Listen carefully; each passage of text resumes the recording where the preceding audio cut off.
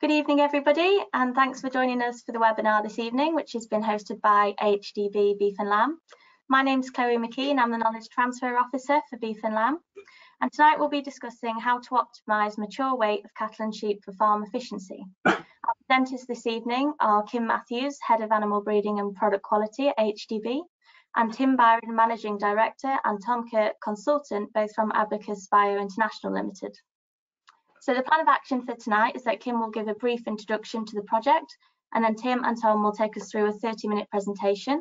You'll all be muted throughout the webinar, but if you'd like to ask a question, then please type it into the questions box on the right-hand side of your screen. If you can't see this box, you may need to click on the orange arrow to open up your control panel. Click on the questions grey box and the little arrow on the drop-down. And do please also use this box if you're having any technical difficulties, and we'll do our best to help you. So fingers crossed there won't be any problems tonight, but please bear with us if there are any. So Kim, I'll hand over to you to begin this evening's webinar. Yes, thanks, Chloe. So this project was set up to look at the question of optimum size of cows and ewes, really in commercial herds and flocks, as determined by their genetics. And as Chloe said, it was undertaken by AbacusBio, and Tim Byrne and Tom Kirk from Abacus will be presenting shortly. Before I hand over to Tom, just a bit of introduction from me. So the work was funded in collaboration between AHDB, HCC, Meat Promotion Wales, and Quality Meat Scotland from our ring-fenced fund, which was established as an interim measure while the issue of levy redistribution is agreed. So why this project? Well, bigger cows and ewes generally produce larger calves and lambs, which is a good thing in some cases, and breeding for increased growth, which is obviously a good thing, increased growth rate, has tended to increase the larger mature sizes. But on the other hand, those larger animals in the breeding herd or flock can cost more money through higher maintenance, they eat more, and therefore they have to be stocked perhaps at a lower density. And then on top of that, we have the issue of processors implementing increasingly tight weight limits on slaughter animals. So the project was really undertaken to look at the implications of those differences in breeding female mature weight as determined by their genetics, based on how those changes in mature weight impact the other traits like the costs and the revenues that will be generated in the farm system. So over to Tom, who's going to give us a bit more detail of what we will cover and explain the work from perhaps a more technical perspective. Tom. Thanks for that introduction, Kim. And also thank you everybody for tuning in this evening. I'm very happy to be talking to all of you. So I guess first of all, just an overview of what this presentation is going to look like. So I'm going to go a little bit into the project background, and then I'm going to start, and then I'm going to talk about what the modelling process involved, and specifically some of those questions that we're going to look at and try to answer, investigating how does mature weight affect reproduction, and how does mature weight affect progeny performance for sheep and beef farms. And ultimately, those are going to be two of the major things which affect what is, I guess, the optimum mature weight.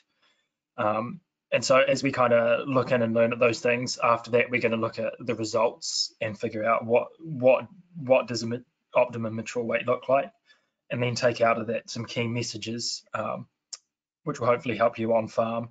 And then we're going to have some question time.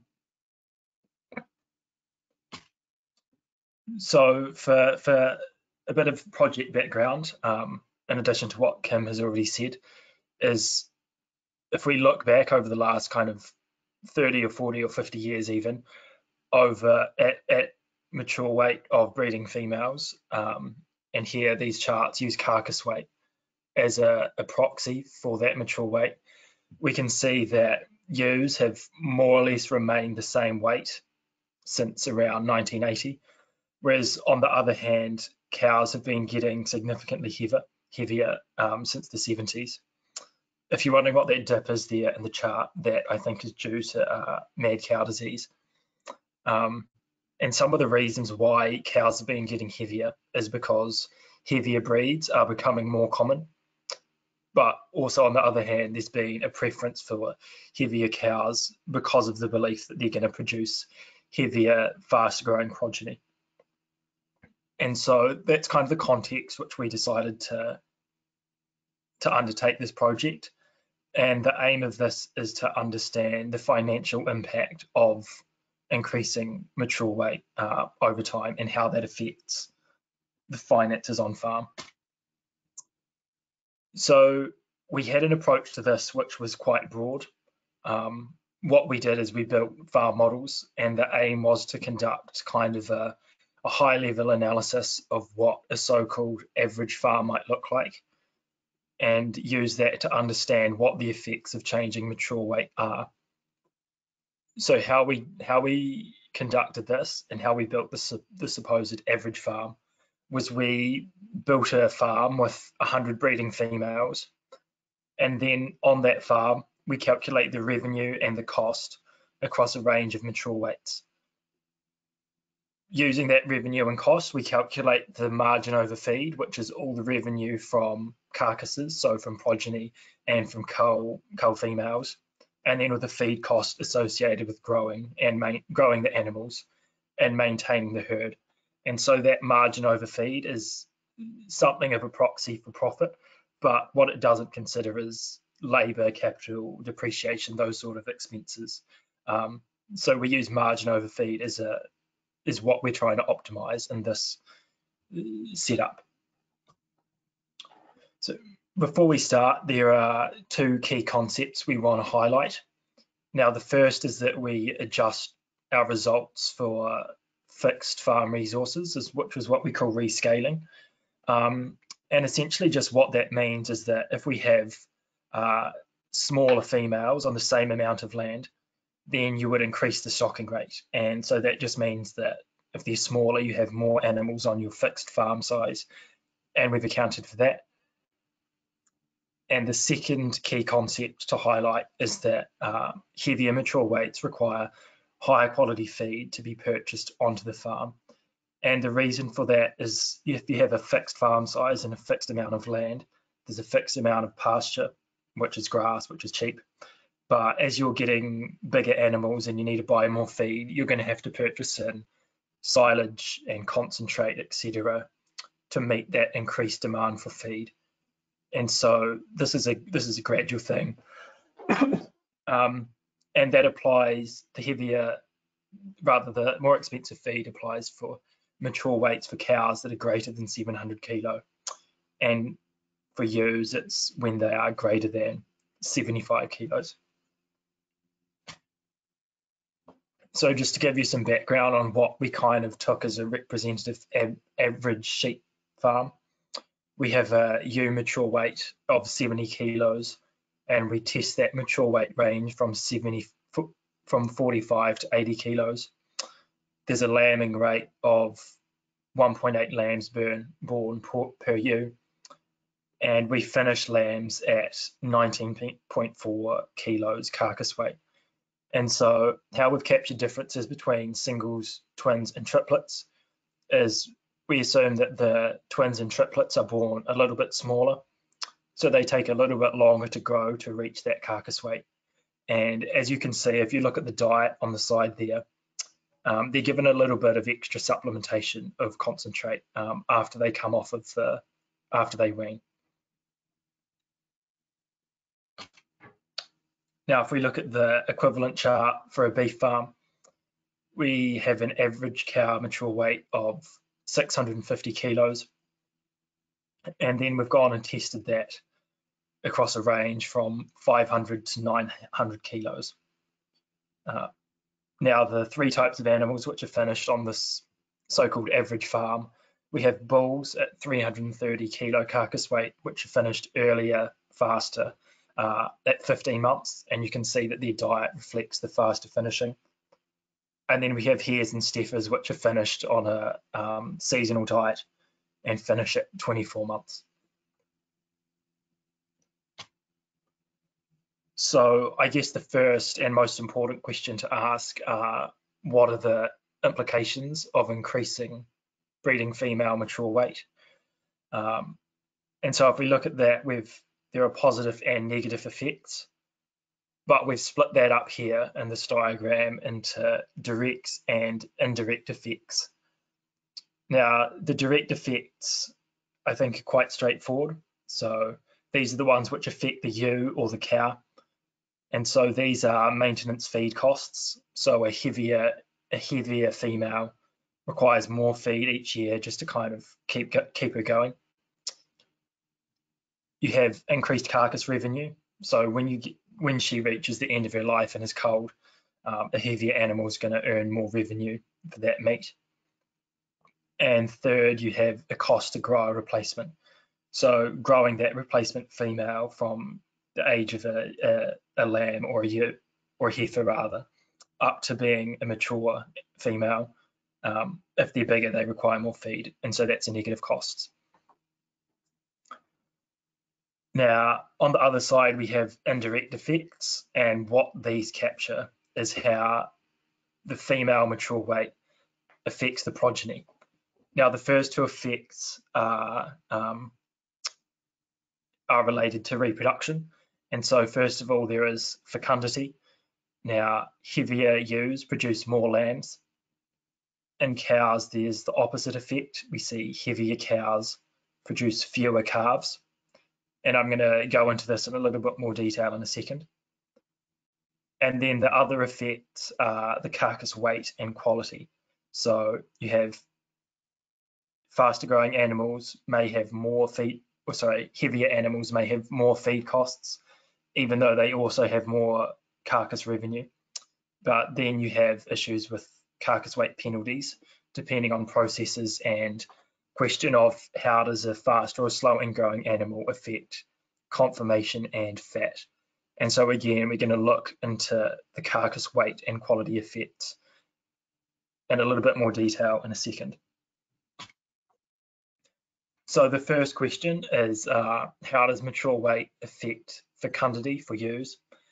And the answer is that a heavier ewe has a greater chance of birthing twins or triplets because it increases the ovulation rate. And so overall, that means you have more lambs born on farm for heavier mature weights.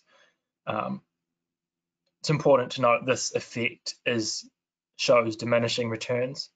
So if your ewes are very small and they gain 5 kilos, you're going to have an increase in your lambing rate.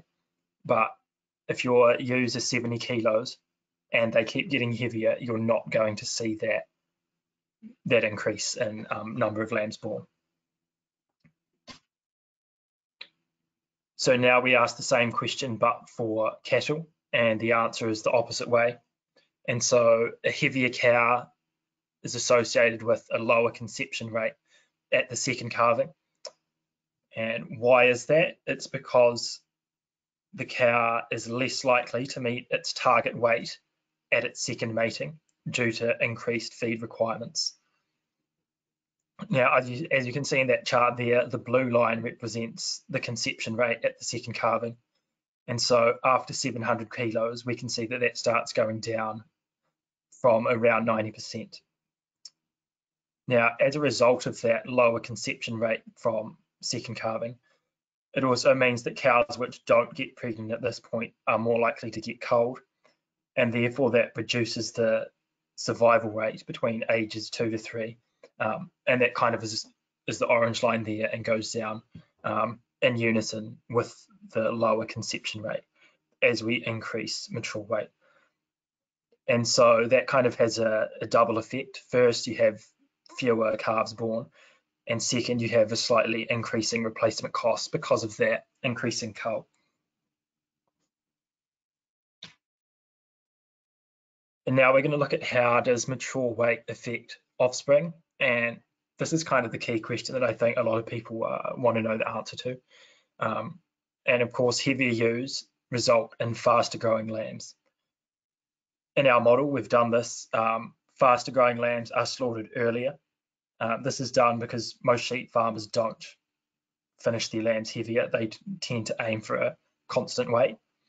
And so what happens when you have earlier slaughter? It means that you have lower feed costs because your animals are on the farm for less time, eating less. But it also means you have less fat and less conformation score. Now, if we take a closer look at this chart on the right-hand side, there's carcass revenue and there's the age at slaughter, and somewhere in the middle is an optimum. And what we see, it's the same across singles, twins, and triplets, is if we reduce the age at slaughter, then we have a lower carcass revenue. And that's because we have less fat, but also lower conformation, and therefore faster finished animals tend to have worse conformation, which is reflected in a slightly lower price per kilogram of meat. Now, that's not a huge effect. You can see there's only about £1 between the top and bottom of each of those curves, but it's an effect nonetheless, and they can add up. So now if we ask the same question, how does mature weight affect offspring? If we ask this for beef farmers, well, a heavier cow still produces faster growing calves, but faster growing calves mean beef farmers have to choose one of two options. And these are illustrated on the diagram there. So the first option is you can take heavier slaughter, which means the animal grows to the same age, but because it's growing faster, it's heavier at the time of slaughter. Or you can do the opposite, and you can slaughter an animal at the same weight as it normally would be, but you slaughter it earlier, and therefore it's on farm this time. So this chart here reflects what happens if we have a fast growing animal and we choose to slaughter it at a constant age. It means that there's a bigger carcass and there's more revenue. And what that reflects there is, as you can see, the revenue associated with the different carcass weights. At the top, however, we see that this revenue starts to plateau after we reach about 400, 420 kilograms. And the reason that we have this plateau is because processors don't want to pay for carcasses which are too heavy. And so additional meat over a certain threshold doesn't necessarily earn any more revenue.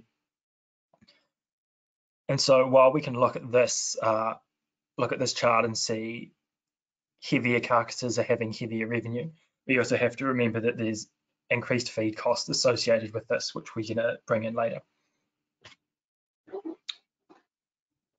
Now, the opposite strategy we can take with heavier cows and faster growing calves is the same thing we did with lambs, and that is we can go for early slaughter at a constant carcass weight. And the result of that is that faster finished animals tend to have both less conformation and less fat. But if they weigh the same weight, overall, there's not a lot of variation in that carcass revenue. So you might get a slightly lower effect per kilogram, but it's still the same amount of kilogram, or the same weight rather.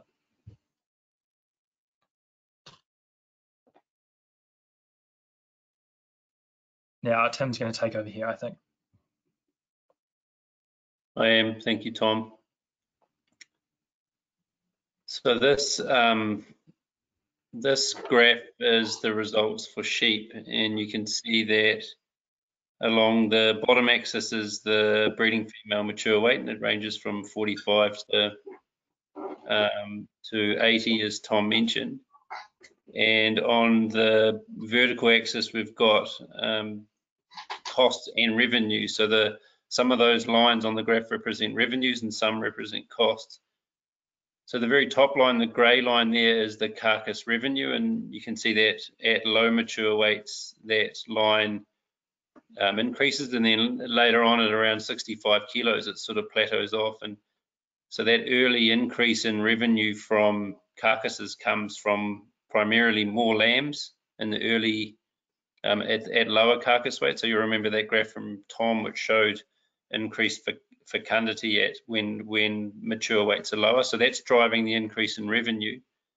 Not a lot of that increase in revenue is due to extra conformation and fat, and that's because, as Tom mentioned, as you actually grow these lambs faster and kill them earlier, they're actually slightly less mature when they're finished, and so you get less conformation and fat. So that's actually dragging a little bit of revenue out of that grey line.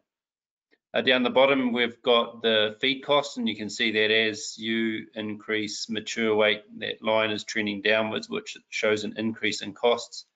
And then at around 75 kilos, there's a significant drop in that orange line, showing an increase in feed costs associated with that higher cost, higher input feed for heavier ewes.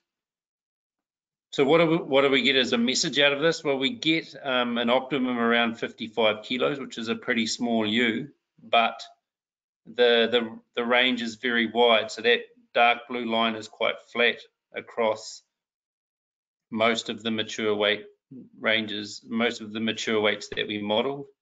And the light blue line just under it there is the re-optimized, the rescaled effect. So adjusting for stocking rate, and you can see that it doesn't change the story hugely. So we have a story for sheep that is basically a pretty wide-ranging optimum, and that is because, and again you'll remember the picture from Tom, actually most of the effects of increasing mature weight are through a small increase in carcass revenue. The range is about £1 across the whole carcass, from the lowest conformation and fat score up to the best. And so we're not seeing a huge amount of change in revenue, and that change in revenue is more or less offset by increases in feed costs, and so we end up with a pretty flat line. Next slide, please, Tom. Now shifting on to beef and looking at the optimum when the progeny are finished at a constant age. So this is when those faster growing progeny are carried through to a heavier carcass weight. So the lines are the same. We've got that grey line at the top, which is carcass revenue, and you can see that when you kill at a constant age, we get a steady increase in revenue from those heavier progeny carcasses and obviously heavier mature cow carcasses, and that holds up to about 710 or 720 kilos for the cow. And what happens is at 720 kilos for the cow, the progeny carcasses start to come up against that processor penalty, and so we see a definite plateau there of the carcass revenue line, because you grow these progeny for longer until they're, well, you grow them to the same age until they're heavier, and you don't get any more money for that. We've then got the feed cost line, and you can see that steadily declines, indicating an increase in costs. You can see that little kick again at around 700 kilos, where the extra feed, the high quality extra cost feed kicks in for those cows. So unlike the sheep, we have a pretty narrow range here for the optimum. It's 690 kilos, and there's only a very small effect of rescaling. So we rescale based on the grass availability, and that actually shifts the line a little bit, but not in a meaningful way. And you can see the point there I've already made, that increasing feed costs, they really kick in after 700 kilos, and we get that strong plateau in carcass revenue, which is definitely contributing to that optimum. Next slide, please, Tom. So interestingly, the story for beef when carcasses are finished at a constant carcass weight. So this is where the faster growing progeny are assumed to be killed earlier rather than heavier. So they're killed earlier at the same carcass weight rather than heavier. So we've got that revenue line again. It's in grey. You can see that it drifts down ever so slightly across the mature weight range for cows, and that is because as you increase cow mature weight, you're increasing the age at which progeny mature. So they grow faster, and you kill them increasingly earlier, at an earlier point in their maturity, and so you lose a little bit of conformation and fat, and that's why that revenue line drifts down ever so slightly.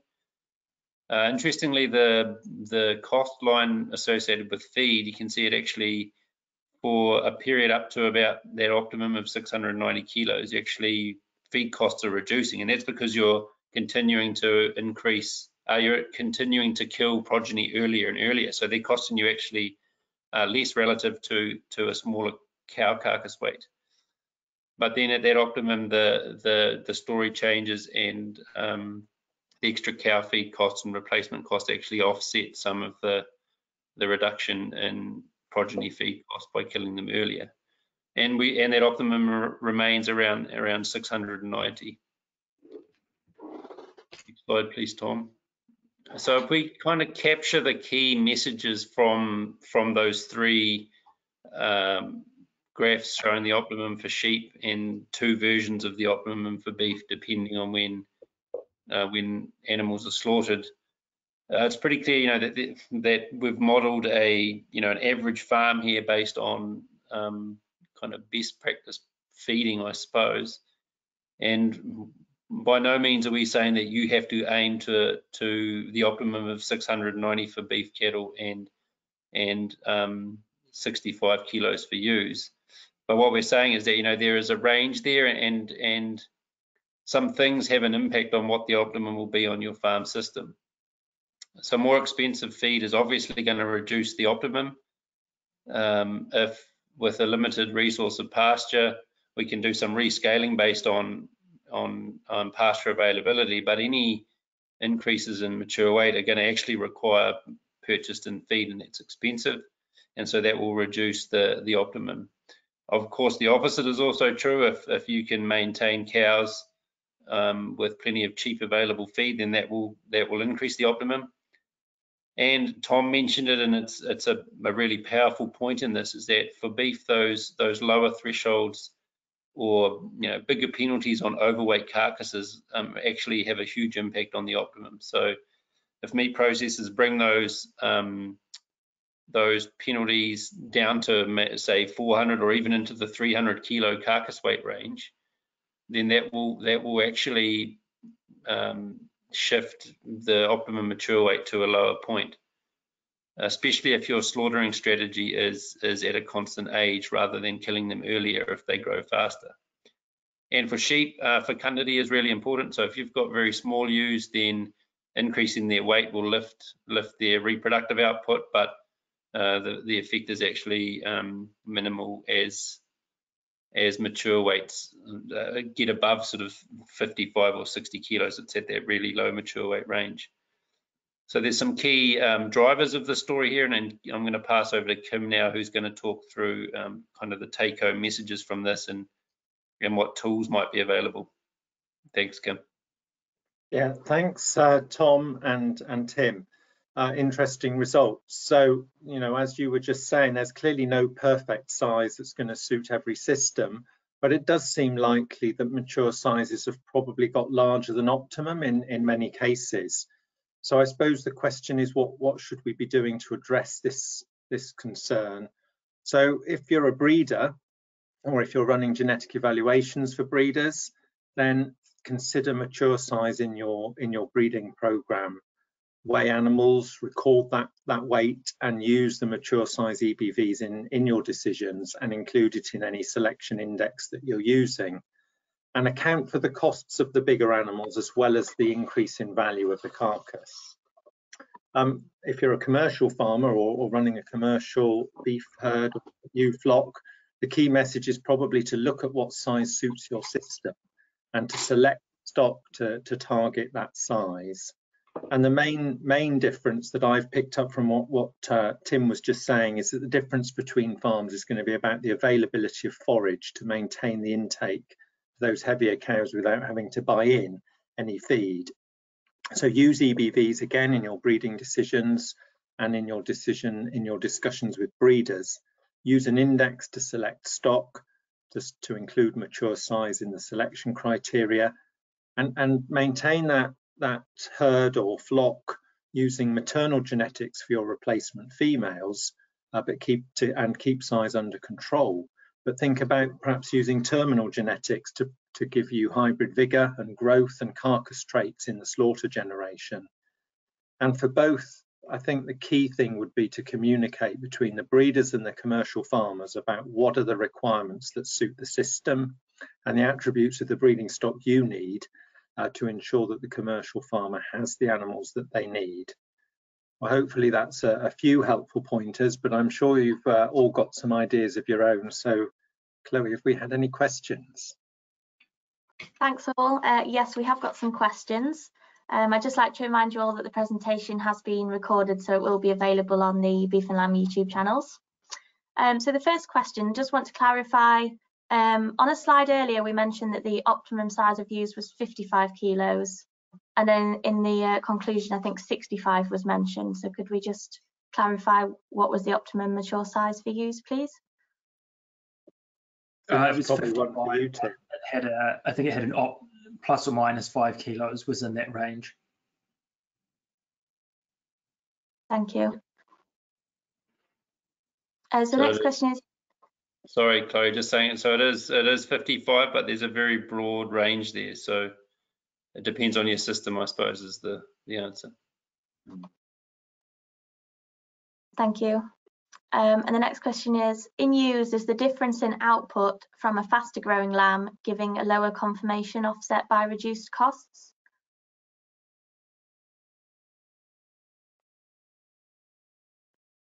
Tom, you're probably best to answer that unless you want me to. So I think the answer was yes, it is. So a faster growing lamb finished at the same weight, you get lower conformation and a slightly lower price, but that is quite marginal. So you might get 79 pounds for a 19 kilo lamb that's finished at 200 days. But if you finish it a month earlier, you might only lose 1 or 2 pounds because of worse conformation. But the feed costs, on the other hand, will be much more than that. So I'd say the answer is yes. A faster growing lamb, the feed cost savings outweigh any sort of small change in conformation or price. Thank you. Next question is there a report available with the supporting citations for some of the assumptions that you've made tonight?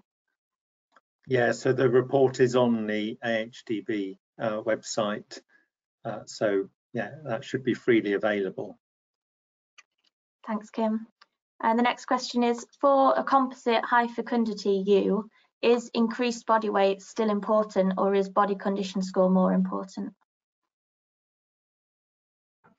I would say, well, body condition score and body weight are highly correlated. So if you add condition, obviously that adds weight. But I would say that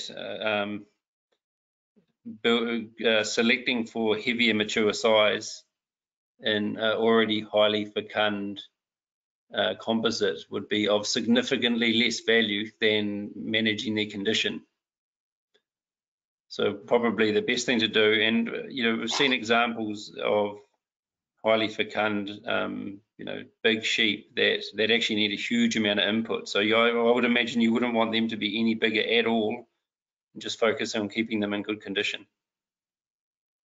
It's probably important to emphasize at this point, again, that we are talking about managing mature size through genetics. So whatever mature size you have on your farm, we're not saying hold back that mature size by reducing condition, which will obviously have an adverse effect. We're talking about the long-term direction of mature size through breeding. Good point. Thank you. And the next question is, given pasture growth can be variable, how do you think this might impact on optimal mature weight?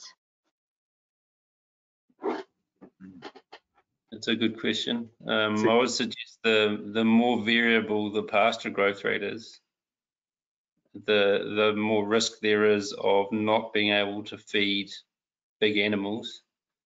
So I would say that you may be looking through a climate change lens or something like that. If you're not confident in your pasture supply and you've got massive breeding females, then that will mean that having smaller ones is probably better, because if you're caught with low feed supply from grass, then you're buying in feed to look after those big animals, and that's going to be expensive.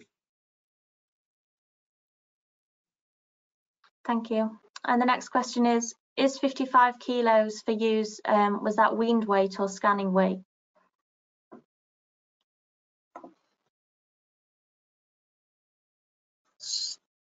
That's a good question. Yeah, Tom, have you got an answer to that? So I think we looked at across sort of the average mature weight across the year. So I think it would be scanned weight, or closer to. Mm-hmm.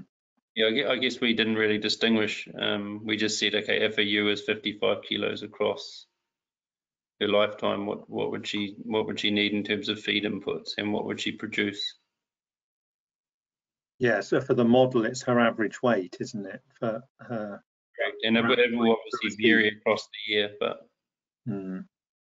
in fact, yeah, I mean, if 55 is the optimum, you know, if you actually shift up and down the line, that actually is representative of, you know, a fluctuation in weight. So if she happened to be 60 at scanning and that's the weight you want to use, then you could just go to that point on the graph and the results would be applicable, bearing in mind that, you know, we have modeled a system that looks like a certain system, and if it's not yours exactly, then you have to be careful about interpreting the results for your farm per se. Thank you. The next question is, what about high EBV bulls for confirmation, finishing steers and heifers at 15 to 16 months? Yeah, so I guess, excuse me, I mean, I guess it's important to think about all the EBVs when you're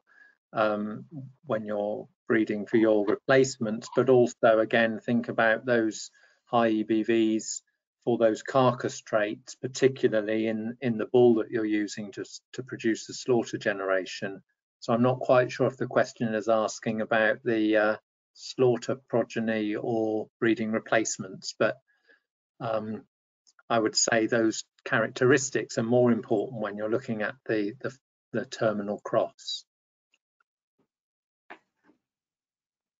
Thanks, Kim. The next question is, would residual feed intake help determine the efficiency of cows and ewes rather than the mature size, as a better RFI could perform better even though it's a larger animal? Yeah, so RFI is really useful. It's a good way of assessing the efficiency of the animal, independent of its size, really. So it says, okay, if the animal's growing this fast and it's this big, is it eating more or less than we would expect? Most of the estimates of feed efficiency are on growing animals, and most of them are on growing animals not fed, you know, fed in a barn on kind of concentrate type inputs rather than grass. So RFI certainly offers solutions, but there are some limitations in terms of where the data comes from to inform the breeding value and how applicable that is to adult cows. But there is a relationship between RFI and young animals and cows. So selecting for RFI and growing stock, and you know, if you're selecting a bull that has RFI breeding values for growing animals, then there'll be some of that residual feed intake, some of that efficiency will be passed on to the daughters, and they'll express some of that as cows. So yeah, it's useful, but there are some complications of actually getting it into a breeding program for females, for breeding females.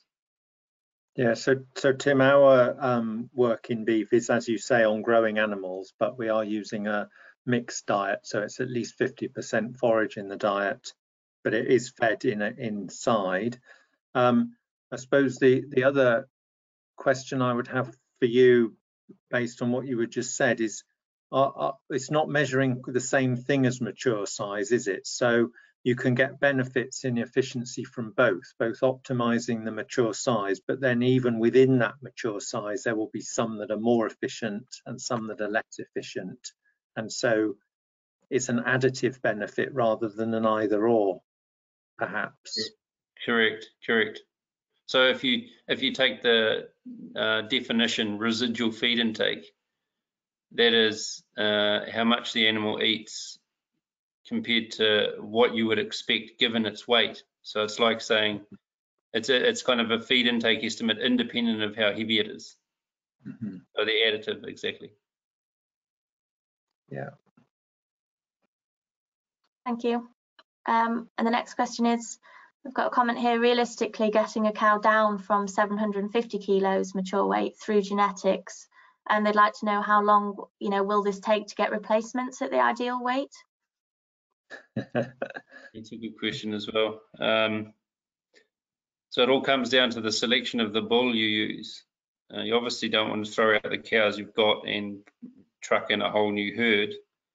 But if you go and pick a bull that has a favourable combination of early growth and mature size breeding values, say, and is the right type of bull to produce females that'll suit your farm, then obviously it's going to take the best part of 3 years before you've got the first raft of daughters calving. So you've got 3 years to wait until you get any of the daughters of that bull in the herd. And then you've got however long it takes for the daughters of that bull and the bulls to follow to replace your herd. So it's probably 6 or it could be 10 years before you can actually replace the herd with cows from a bull that has a lower mature weight, depending on how long you keep your cows for and how high your replacement rate is. But I would say 10 years. Thank you. And would we say that would be the same for sheep? No. So sheep don't live as long. So if you buy a ram, then you have the daughters, depending on whether you're mating, whether you're lambing down at 1 year old or 2 or whatever, then you might only take 2 years to get the daughters in, and then ewes only live for 4 or 5 years probably after their first lambing. So you might have the flock replaced in 6 or 7 years. Thank you. And the next question is the average reference weight at a particular condition score, e.g. an expected mature weight at a condition score of 3 or higher?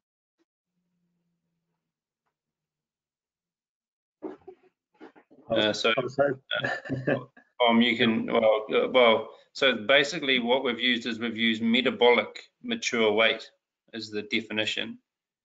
And so that is basically, we only count the maintenance cost. So it would be like saying, what would it cost to maintain the machinery of the cow, independent of her fatness? So she could be as fat. Fat is actually very cheap to maintain. It's very expensive to put on and take off, particularly expensive to put on. But once it's on there, there's no maintenance cost to it. What we're talking about is what's called metabolic body weight, which is basically the energy requirements to run the machine. So keep the muscles working, keep the gut going and whatnot. So it's actually a slightly different measure. I guess we would assume that these animals, are in a probably a 3. Yeah, if you're 1 to 5 scale, then 3, an average body condition score. Part of the reason part of the data set we use to inform why 2-year-olds would have a lower reproductive rate at higher mature weights is to do with the relationship between condition score and maiden heifer calving rates, because if you're growing maiden heifers to a heavier mature weight, it's quite hard to get them in calving type condition to calve down at 2 years old. So that was the data used for that, but generally we just use metabolic mature weight, which is independent of fatness. Thank you. And the next question is, have you found that reducing age of calving reduces the eventual mature weight of the cow? I mean, literature would suggest that if you calve down your heifers at 2-year-old, and depending on the feed resources available for them, that can have an impact on what mature size they reach. However, we obviously don't recommend that as a strategy. You know, we don't recommend stunting your heifers so that they don't grow out to their full mature weight as a strategy to get mature weight down. You're better off to do it through breeding. Thank you. And the next question is, for suckler cattle, is the declining revenue of larger carcasses reflected for those who aren't breeder finishers, i.e. selling weaned calves or stores? So could you repeat that, sorry? For suckler cattle, is the declining revenue of larger carcasses reflected for those who aren't breeder finishers, i.e. selling weaned calves or stores? I suppose, Tom, the model was really a whole system model, so it didn't take account of those changes of ownership through the production cycle. It would have looked at the whole cycle of the whole cost through the cycle from birth to slaughter. Would that be fair? Yeah, I think that's true, Kim. So you could probably, it would probably depend on a case-by-case basis. Maybe you could say if somebody's finishing late, that might be reflected in the price that they're getting for the animals they're selling, because of the demand for that. But yeah, I think I guess if someone is producing stores from large cows and those stores have a high value, it may be possible that for that system, a larger mature size is cost effective for that store producer, which probably means that the person buying the stores is then not going to make any money on them. But there we go. yeah, I mean, if anything, that particular farmer won't come up against the risk of having, you know, overweight carcasses. That'll be someone else's problem. But we would have to, I mean, if the model would suggest that at weaning or whenever they were sold, you know, they would be heavier and potentially of more value. It would depend on whether the extra revenue for the sale for a sale at 7 months or weaning age or whatever was enough to offset the cost of carrying the cow. And we can't answer that specifically, but there would be less risk of, you know, that you wouldn't come up against that problem of overweight carcasses. Obviously, it would be passed on. Thank you. And the next question is, on a high stocking rotational grazing system where the grass is the focus of the farm system, would having lower mature weights improve outputs as more stock could be kept on the same amount of land? In my interpretation, that's exactly what was described as rescaling. That's what that tries to account for, is that extra ability to stock with the lower mature size. yeah, that's right, Kim. So smaller animals, you'd be able to take more of them on that farm, and if you've got abundant grass, but then there is the trade-off, in that you'll maybe have slower growing animals. So the rescaling didn't do that much to the overall mature weight. Yeah, that's because a relatively small proportion of the feed intake was actually driven by grass. So when we rescaled, we weren't actually adding that many additional females as mature weight went down. I guess we can't we can't really answer that specific question about I mean, that's a different system. That's a more intense rotational grazing system. I mean, we could, if it was all grass, we could, you know, we would have to set up something to say the diet is entirely grass and rescale accordingly, and it would be a different story, I think. Okay, thank you. We have reached the last question, unless we get any in the next couple of seconds. So the last one is, when will the National Terminal Sire Evaluation be able to cope with mature weight input for males? So this person says, currently my understanding is it only takes female weights.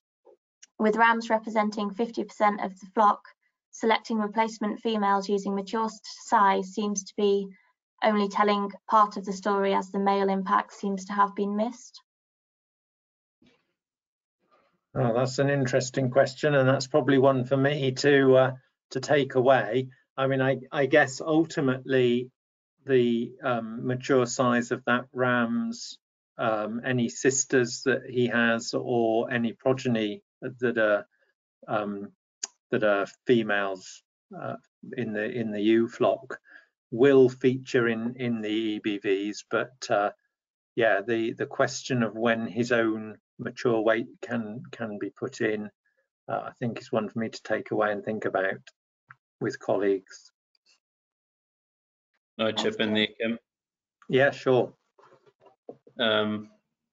If you're thinking about, you know, estimating the genetic merit of an individual ram that you're going to use for breeding, his own weight is probably, well, it is actually, it's a much poorer estimate of his genetic merit for weight than is you know, heaps of his sisters and daughters and whatnot who actually end up in the flock.